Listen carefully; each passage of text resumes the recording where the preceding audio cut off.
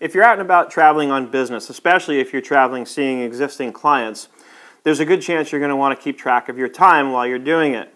So, in other words, oftentimes in the same vein where you're keeping track of expenses, you might also need to keep track of time. And that's what this lesson is going to show you how to do. With Expensify, we have very simple time tracking where you can pretty much log the client, log the hours, and keep track of the rate so that you can calculate the total amount that if you need to, you can get reimbursed for based on the work you did on a particular client. Let's see what this looks like. Tracking time with the Expensify app, the mobile app. Actually, the mobile app is the only place you can do it. It's not available on the desktop app because why would you need to track your time there? You're going to track your time where you're out in the field working on something, you've got your phone with you, and you want to log the hours you just spent working on a project. So as you can see, it's pretty straightforward. We're going to go from the home screen to the track time screen, and I'm going to tap total hours there, and I'm going to say that I worked 5.5 hours, and then I'm going to tap over on the hourly rate and put in $185 an hour.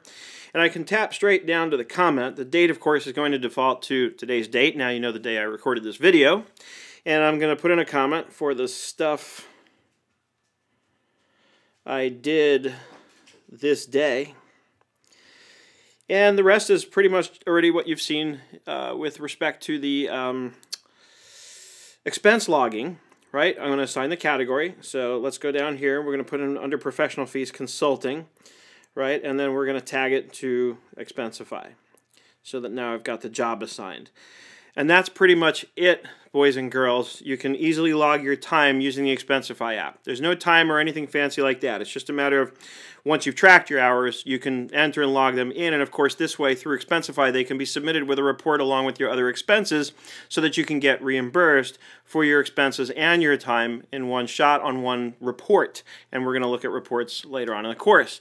So that's it. As always, if you have any questions, post them in the answers forum right here at schoolofbookkeeping.com.